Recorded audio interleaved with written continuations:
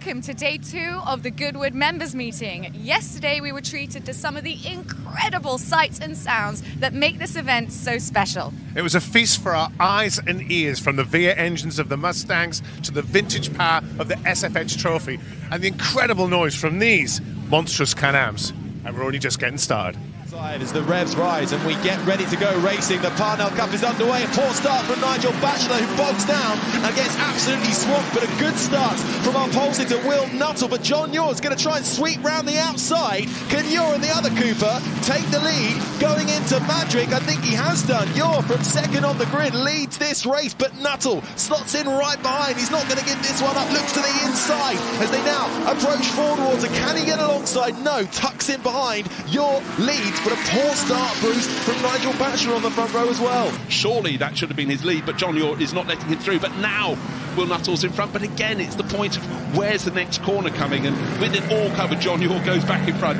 What's happening in the rest of the race? I can watch these two race all day. There's a little bit of constriction there, and Muir's going to speed round the outside. Is he going to be able to do this on the final lap? Traffic holding back Will Nuttall. Muir gets onto the grass. The rear end sticks out. He manages to keep control. Will Nuttall, could he have lost it on the final lap? The checkered flag didn't come out. It will now be out and waving. Will Nuttall will take the flag and will take the win. But he nearly lost it at the end. Half a second between Will Nuttall and John Muir. The two Coopers fighting it out all race long.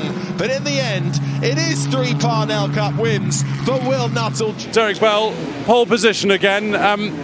So many memories behind you and on this circuit as well. Well, yeah, just a few. The first of my life was here with the Lotus 7, and then I, had Formula 3 here and had lap records and won races. So, Goodwood's my home, and it's wonderful. Absolutely miraculous, really. Round the outside, sweeps round, he does. Keeps his foot planted to the floor. Delaroche in the 75, Alexis Ford back into the lead. We've got a car spinning out wide, that's the 83. Further back in the pack, finding the grass and into the shrubbery, along with a couple of other cars there as well. The 88, finding that was Richard Trott in the Brabham too. So a few cars off early doors. 20 minutes gone, already down to 19. Started down in 26, he's peeled off in his Brabham. Move though being done for second position as O'Brien cements the lead further back. It's Andrew Hibbard coming through on Delaroche. Hibbard in the Brabham making the move on the Alexis, so Delaroche down to third now. O'Brien in the tighter leads coming through and out of the final chicane. Then comes Andrew Hibbard in the Brabham, and then in third now Peter Delaroche in the Alexis. Still nip and tuck with Andrew Hibbard in third in the Brabham. Then comes Jeremy Tim and then Spaghiari as we get the safety car. So the Porsche safety car out on track. now we have a red flag thrown, and so all the cars will come back round and they will form back on the grid. This is Dan Eagling, who went off, and then a couple of other cars followed him. Richard Trott certainly followed onto the grass, not into the rough stuff where Dan Eagling ended up in that ex-Pico Troberg car at St Mary's, but plenty of runoff down there and evasive action from those behind. But the front three, they had it absolutely nailed. What a brilliant start. And in third on the far right in the yellow, Alexis Ford, Mark 17, Peter Delaroche. And we are back racing. Another poor start from our pole sitter, Michael O'Brien. Even start from Hibbard and Delaroche. Who's going to come out and top into turn one? It's going to be Andrew Hibbard with Delaroche squeezing round the outside. The yellow flag is out. No overtaking through Madrick. So that cements Hibbard's position out in front. Delaroche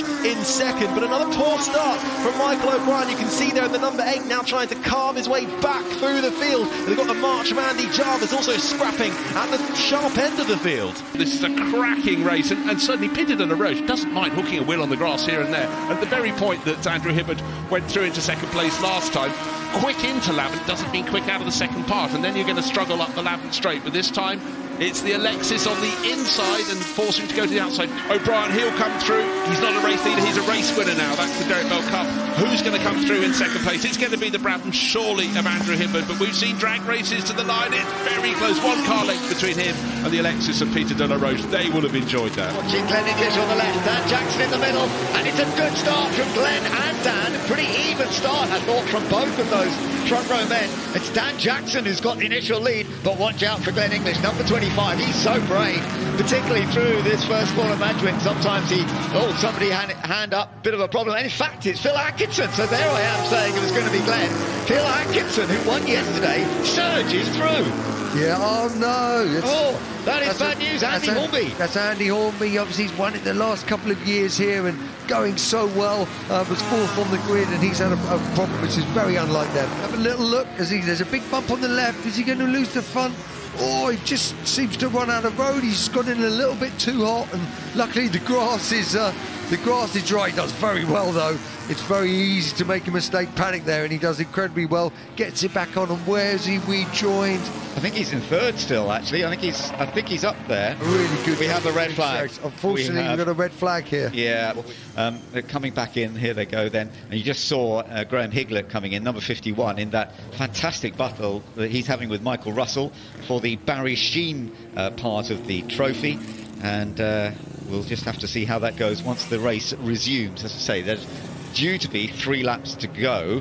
Whether they'll make it all 3, we'll have to wait and see. There's originally a 7-lap race. That's how it runs with these 2-part races, and then it's all added together to work out who our outright winners are for the weekend. We've just heard this moment that the race will not be restarted. So that is the result now that we have after 4 laps. We now know that Phil Atkinson took 2 victories, so Phil Atkinson has won. Very good lap, there's no doubt about it. The lap that he did yesterday, 1:22.4, was over a second faster than anybody else. He is very much a front-runner champion in the British Championship in 2018, and together they won it in 2020. Ryan Charwood joining him a little bit later on. There was a bit of wheel spin going on there, wasn't there?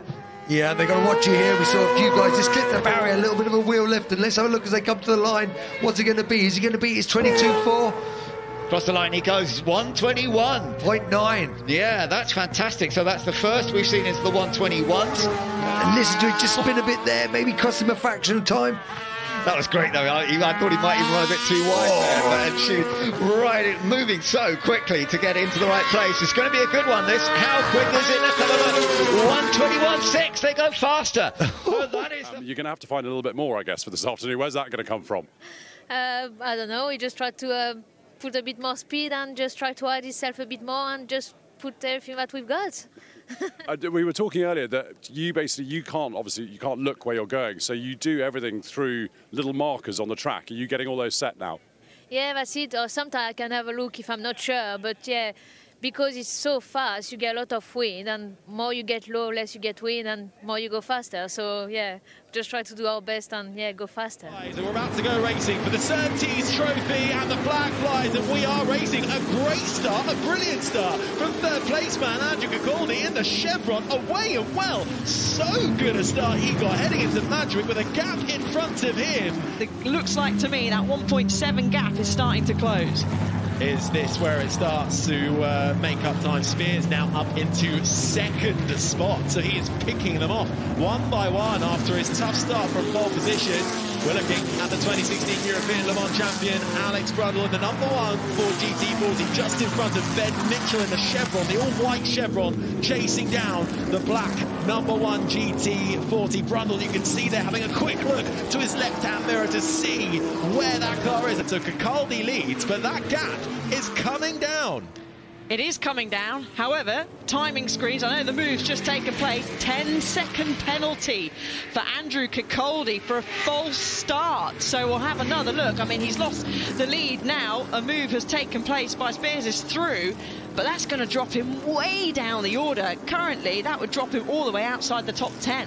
And he is absolutely wringing the neck of that Ford GT40. It's the number 1 car that contains Brundle. Lock up from Cacaldi down the inside in the Chevron on Brundle. Brundle's rear end sticks out. He controls it nicely, but Brundle down a position, down to 4th. Cacaldi coming back. And now Ian Simmons in 2nd. Cacaldi 3rd. Brundle 4th, but Brundle with all the power, almost 468 brake horsepower in that GT40, now back in front of the Chevron of Cacaldi. What a fight this is. Back markers coming into play for the 2 Chevrons though, and it's getting tight and tighter. Bellinger now embroiled in an absolute battle with the two chevrons behind. Bellinger holding out for the time being. Kirkcaldy's going to be coming under pressure from Mitchell in the 95 all-white chevron, who's going to make it round the outside. They close right up under braking to Bellinger in front, who's in the Cooper, and it's Kirkcaldy who wins out the chevron fight because Mitchell has to run out onto the grass through the chicane. Another lap of that, please. I'll take it very much so. And more pain for Alex Grundle, who's sliding down the order once again after being up into second. Did he come into the pits? I think so, yes. Oh, it's so close to contact. There is the 129. Bellinger's off. Bellinger off into the grass, and also the other one as well, just skating off into the grass, but manages to rejoin. That's the Lola of Simmons. They were all so close to each other, absolutely pushing to the limit. It was only a matter of time before something went wrong. But because Kirkcaldy, that's the car we're looking at now, has the 10-second penalty, then Mitchell, all he needs to do is to stick right behind him, and second his. Leader spun, that's John Spears in the McLaren, the 96. The pole sitter, the race leader, has spun. He had a sizable gap, but has that cost him the lead of this race? I think it has done. And that means Kirkcaldy now finds himself back into the lead of this race with a 10-second time penalty. Ben Mitchell in the other chevron is 7/10 behind him. All he needs to do is stay within 10 seconds and he's going to win this race if he can hold on to it for the next 2 minutes. Let's see what happened to our race leader. Is it going to be contact there? Possibly. I said the back markers would come into play, and it looks like, I mean, he had some kind of contact with the number 4. That's the Korachan for GT40, yeah, another one of our back marker.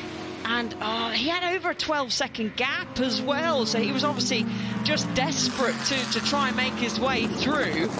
Through the chicane then, one final time to see off the Surtees trophy, and what a race that has been. Andrew Kirkcaldy will take the checkered flag first, but with penalty applied, it will be the chevron of Ben Mitchell who takes the race win. John Spears, who started on pole, a poor start, led this race for so long, spinning out, will have to settle for second, and then the 117, the Lola of Ian Simmons, will round out the podium. Kirkcaldy with the penalty applied comes home in fourth. I have no idea what happened. It was all going on around me. I was just trying to keep my head down, go a little bit quicker, and look after myself. But it got very busy at times, and there was a couple of times when I had a bit of space and I could actually think a little bit. But no, fantastic race, and yeah, awesome circuit, and just really pleased to be here. Craig Davies sharing that car with Darren Turner in the red Mustang. On the far left, as you see it, will start on pole. Alongside him, Martin Whittaker Jr. Then it'll be Mark Matheson. Good start, though, from Davies and Matheson. Poor start from Whittaker in the middle. It looks like everybody just about got away. A slow starter at the back, but through into turn one as they make their way through Madgwick. Davies with the initial grunt off the line in the all-red number 9 car. The pole sitter holding force at the top. They come across the line, 6 laps completed in the yellow Mustang. Sandy Prius side by side, coming through Madgwick. Can he hold it? The Mustangs door to door, stepping out, sliding the rear for Davies, keeping his foot in it, holding forth. So much pressure going up against a driver like Andy Priu. Priu in the yellow 99 Mustang, bringing Alex Buncombe in the 15 along for the ride as well. We're going to get 3 wide, Harry. Looks, just so close. Sorry, going into St Mary's there. Buncombe goes, thank you very much. The typical junior karting style. Here we go. So they'll both be used to having to make changes in these cars. Had to do it yesterday in the Gordon Spice Trophy. Out slides Fred, in goes Timo. Great effort from Fred Shepherd, has to be said. And all over the back of this is the number 116 car on board, getting so close, shedded at the wheel, absolutely wringing the neck off that Mustang. Through he goes. And we've got a car in the wall at the chicane. It's the number 14 Mustang with Ash Sutton at the wheel, who's found the chicane facing the wrong way. Yellow flag, everyone being instructed to straight line it. I wonder, has there been contact with another car? I think we're about to see how it happened coming into the chicane. Yeah, and I think it has moved. Let's have a look. The barriers across. And I mean, the Daffodils got a great view, didn't they? until they didn't, unfortunately. Scattered now all over the floor, and yeah, that has moved the barrier, and just managing to miss there was the number 70 car. 79, I think that's Marino 79 car at the wheel of that. And we have got the safety car out, which I expected, because they were all, of course, having to cut the chicane. The marshals looking out the commentary box window are doing an incredible job. The 60th anniversary of the Ford Mustang. One stricken Mustang in the background, the remainder making their way down the start-finish straight now, and it's a good start, good restart for Andrew Jordan, who's got a jump on the field. Darren Turner and Gordon Shedden neck and neck coming through Madrick. It's Gordon Shedden chasing down Darren Turner. You don't know where to look at the moment, do we? There's battles all along. Here comes Huff down the inside. That'll become the outside. Can the number 19 of Ingram hold it round? There's a little bit of contact door to door between the two Mustangs. You can just see how hard they are fighting the wheels of these Mustangs. It's so tight at the moment. Huff through on Franchitti, gets the move done. Can he control it under braking? Yes, he can. But Franchitti won't give this one up without a fight, but he has to settle behind as it's one by one through the chicane. Out of the chicane, the rear end steps out. You can see the fist out of the window. The winner of the Ken Miles Cup, it's Andrew Jordan.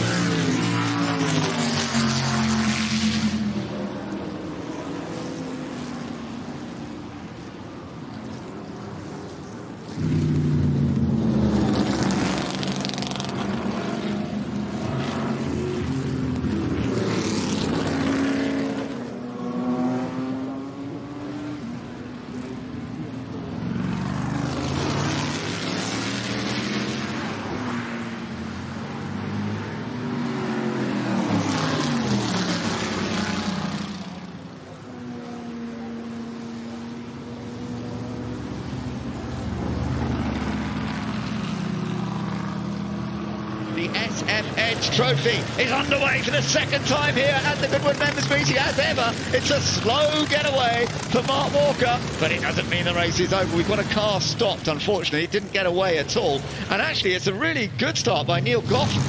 There we are. It's getting away now. Number 17, Francois van der Straten-Pontos. Now, we're used to with pedals, but a lot of them have the handles. Here we go then. He's got the opportunity now to take second place, Mark Walker, and there is really an opportunity. 8 seconds, 8.9 seconds, the two of them, behind the race leader now.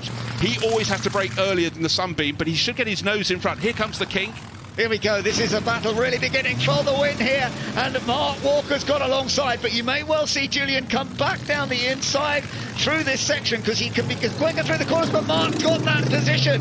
Absolutely vital. Can Julian try and challenge coming into the chicane? I don't think he's going to be able to this time because Mark Walker made a better start. And although Julian can't do much, look at the speed as they come out of the chicane. Once again, Mark Walker has taken victory. It's 1-1 this year after Mark won both by tiny amounts. But of course, the outright victory for the event depends on who was first by how much amount. Yesterday. Right, the margin that needed to be defended was 2.25 seconds. So incoming just under 1 seconds down. Julian Majoub has just had enough in the bag to take the aggregate victory. Always excellent to see the SFH Trophy. And now we're going for something just rather more modern because we're getting into the Gordon Murray cars that are coming back out on circuit.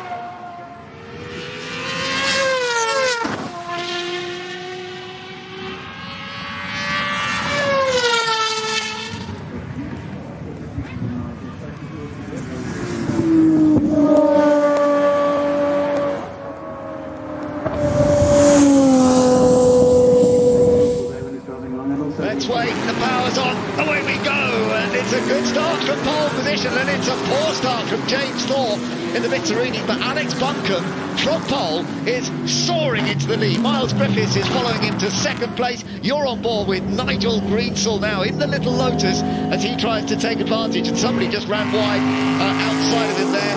Whether that's going to come back, I think it has come back, yes, so that's all right. There in the background, I'm just keeping an eye on James Thorpe, the second of these two you're looking at in the Bizzarini, and then we're looking at Nigel Greensall, who's coming under more pressure from Ollie Bryant. These two very different cars, the Lotus versus the Porsche, both much less powerful than many of the cars around them, both super talented drivers. This could turn out into be a wonderful little duel between them. Yeah, you can see how hard they were pushing, because Nigel Greensall isn't known as the last of the breakers for nothing, but he really went beyond his braking point into Wood. Griffith TVI. Now this is a replay of the move where the Porsche with Ollie Bryant decided outside good, inside better. So took the inside line, moved past Nigel Greensall, got the move done into Ford Water. Now what a... Oh, change of lead. We've just seen a mistake from Alex Buncombe, and this is what happened. Miles Griffiths nipped through. Miles Griffiths has just got through. We've got the spin as well for the number 78 E-Type. Whoa, round and round. Well, has someone dropped some liquid? That was William Paul going for a move. Now, was this because of bank markers and just a misread from our race leader, Alex Buncombe? Did he have to adjust his line? He recovered remarkably well. He's still in second place, but certainly that means Murray Shepherd will be a little bit closer in third. But now, unfortunately for him, he's stuck behind that wonderful four-car battle between the Corvette Stingrays and the Mustangs. He's picking his way through that. He's still got one of the Corvettes to put behind him, but one little slip up and suddenly a lead of what? It was a second. He's had a 3.5 second swing. Actually, could have been a whole lot more than that, but he's lost the lead. Well, that is amazing. Oh, that was all a bit close as well, but that really has helped Miles Griffiths. He's now leading the race by quite a decent margin. When you look across a driver's CV, lots of drivers win races, but very few win championships, and even fewer win multiple championships. So Nigel Greensall certainly has had an illustrious career thus far. Yeah, and over 100 lap records in his career as well. Not that they all still hold, of course, but he's taken... Look at this, he's got alongside. He's got alongside Ollie Bryant, giving Ollie a little wave, but I'm not sure he will still be in front. Let's see. Yeah, and he's got position at the moment. He's now checking his mirrors. Okay, Ollie, where are you going? Oh, he's actually waving him, is he, or not? No, he's holding him off at this point. Now they're doing some lapping. Oh, the E-Type goes off. That was a moment ago. Sorry, that E-Type went off, that they were just lapping. That was McFadden who made a little error. Thankfully, didn't get tied up. So still going well there, Ollie Bryant. But, but Ollie Bryant behind Nigel Greensall, but both of them still trying to take on Bill Shepherd. Now this is where things do vary a little bit, because if you have to end up lifting... Oh, he's down the inside. Oh, he's having a little look. Oh my goodness, that was tight. What inside, Ben? The door was closed, but lock up in from the AC Cobra. Bill Shepherd will be getting a little warm under the collar now. And again, the better exit from the second of the Lavant corners. So it's working out very, very well for Miles Griffiths in the TVR Griffith with his name. Yeah, what's one letter between friends? Griffiths, but it's been spectacular, and again, it's just great to have two cars that look so incredibly different, trading lap times to within a tenth of a second. They're pulled way clear of the best of the rest. That's Adrian Wilmot having moved finally up into third place, but here comes the run to the final flag. The Graham Hill Trophy goes the way of Miles Griffiths after a wonderful battle with Alex Buncombe, but it's...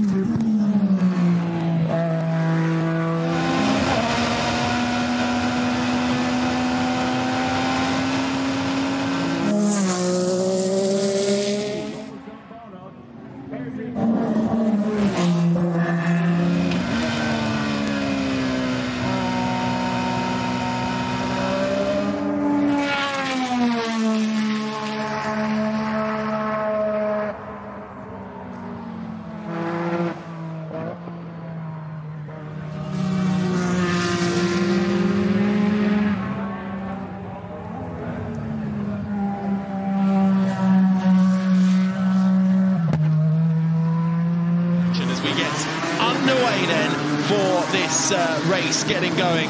Julian Majou making his way down into turn one. Can he hold on to the lead? Yes, he can, but it's a decent start for the 51 Timothy Dutton round the outside. Can he hold on to it? Getting a little bit of a wiggle on the rear. Has to slot back in behind. Matt Walton in the Bugatti Type 51 has had a great start as well. But on this lap, on lap 3, Tim Dutton is just falling away a little bit in that fantastic red and black livery Type 51. Nipping and tucking car 44 just at the tail of the top 10. That's Bruce Stops. just looking in his mirror to see who's in behind him. He's had William Way near him. In fact, he's got a couple behind him. So great racing down the order. It's remarkable. This was one of our closest practice sessions of the lot. The top four covers by 0.8 of a second on the grid. And an issue, and having to use the crankshaft to get it going again. Which one is that? It's the 46 car. So that is further back in the pack and dropping all the way down now. That is Bewley at the wheel of that in the Bugatti Type 35A. Philip Bewley really getting out and trying to get it started again. Are we about to see what happens? Well, spin out of the chicane, rotates one way, sees the grandstands, and then gets to see the grandstands looking the other way across the track. But unfortunately, almost a zero-speed spin at the end. Beautiful slow-mo there, but then to stall it, have to hop out of the car, don't have any belts to undo. Has he got it going as yet? I'm not entirely there. He hasn't as yet. So that's sitting at the side of the track. We have a safety car being brought out onto the track because of that spun Philip Bewley car. So we can look at this either way. This obviously completely closes the gap up. So that 6-second gap that Pitway had is gone, as we've got a wheel off for the number 3, and that's Charlie Martin. And the Bugatti Type 35B was up into the top 5. Martin, a prolific historic racer, having to pull to the side. One tyre down. Oh, there's the wheel and the drive shaft as well. The Grover Williams Trophy for 1920 Grand Prix cars, celebrating the 90th anniversary of the Bugatti Type 35. Julien Majoub is the first lead blue car. The Alfa Romeo of Christopher Mann is a lap down and gets out the way very nicely to allow the traffic through. And we are back underway and racing. Julien Majoub leads the way. Right, second place. Is it Pitaway or Dutton? The answer is it is Pitaway. There's been a move for second. Big move for second, because he's not only caught him, he's, remember, 1.2 seconds now. He's now 1.3 seconds up. So he caught, he passed, and he's pulling away. So Duncan Pitaway started second, fell to fourth, back to second place. But I don't think in 6.5 minutes he's going to claw back 10 seconds off our race leader through Ford Water. Duncan Pitaway perhaps getting a tiny little bit of a tow along there, is getting closer, now going down the inside, and looks by Ford Water. He's got through. Now, what's next on the lap? Of course, St Mary's so tricky, particularly the turning in. Duncan Pitaway was magnificent there, but this race belongs to Julien Majoub. It certainly does. It's looking still close for 4th and 5th at the moment, and the Bugatti of Bill Clayton just knocking down the Alfa Romeo out of the top 10 for the time being. But out of the final corner, it's been a superb drive for Julien Majoub in the Bugatti Type 35B. And he's working the throttle on the hand, as you would on a motorbike, but he's using his feet for both the gears and the brakes. Yes, he's indeed. He's coming in. I think he's at least... it's good. Really quite hot there. But I think he's about 1.5 seconds up on the Christian Christie. So we'll have a little look as he comes in, tucks in, as the 3-time champion crosses the line. Let's have a look at the time. 1:21.616. Now that is fractionally the fastest we've seen all weekend by 0.03 of a second. And as they come down, she's tucked in. She's going to look. She's on the upper handhold, and in a second she's going to swap, reach right down to that lower handhold, leg right up in the air. Can he get this right? Let's have a look. This is such a critical part. They were very quick here earlier, and it's looking good again, isn't it? It is looking good. They got it. Beautiful coming out of there. It's now a tuck and one to the line. Let's have a look. 1:21.6 to beat. Across the line they come. And they've done it. They've done it. 1:21.174. And the victory goes to Todd Ellis and Emmanuel Clement. What a fantastic run that was. That was a great lap. Todd, Manuel, I know you've won some world championships, but you will forever be the first sidecar winners at Goodwood. Spot on. No, we didn't know. I didn't ask what Ben's was. I said I didn't want to know what anyone else was doing, so I set my dash up. So I looked on my dash and see my lap time and knew it was a bit quicker than this morning. But yeah, spot on. It's one for the bucket list, isn't it? To say that you've won at Goodwood, it's a fantastic achievement. It's as it was at the start of this race, 25 minutes and counting on the opening lap. The Maserati 250S has the advantage for now, but John Pearson in the Jag D-Type steams past him down the inside and makes it look easy. The straight line speed of the Jag, not a match for that Maserati, but is the Maserati going to fight back? Takes a much tighter line to the apex, actually compromises on the exit as they come into the chicane, because now Wilson has got the Austin Healy of Jack Rawls all over the back of him, and they're bringing the Cooper of Malcolm Harrison along for the ride as well. Lap number 2 we go. it's chasing down Jonathan Bailey in the Jag D-Type, which is all over the back of Gary Pearson in the Jaguar XK120 Mistral. Look at the shark fin on the back of that Jonathan Bailey Jaguar D-Type. Such were the innovations at the time and the differences showcasing across the years. Absolutely fantastic. Battle, though, for the lead has switched. It's Wilson who has now fallen behind Pearson, the Maserati behind the Jaguar, and here is what happened. It's the old Yeller getting in the way once again, or not too much, but that was enough to unsettle the Maserati, and the more momentum was with Pearson, who now retakes the lead of this race. It's now advantage Jaguar. The Maserati is now in the hunt. It was Richard Wilson in that Maserati, which is now down in second, started on pole, got away well. The traffic, though, is playing havoc as the old Yeller has an issue with Ernest Nagamatsu at the wheel, pulls to the side. Mechanical issues suspected. Another one out of this race. And still the battle for the lead rages on. Down the inside, late on the brakes for Wilson in the Maserati. He gets the move done, but did he get on the grass? He does. The rear end steps out. He holds it together, and somehow Richard Wilson, my word, what a move that was, gets the Maserati back in front of the Jag. We actually have got a close battle. He's slow, he's slow, he's slow.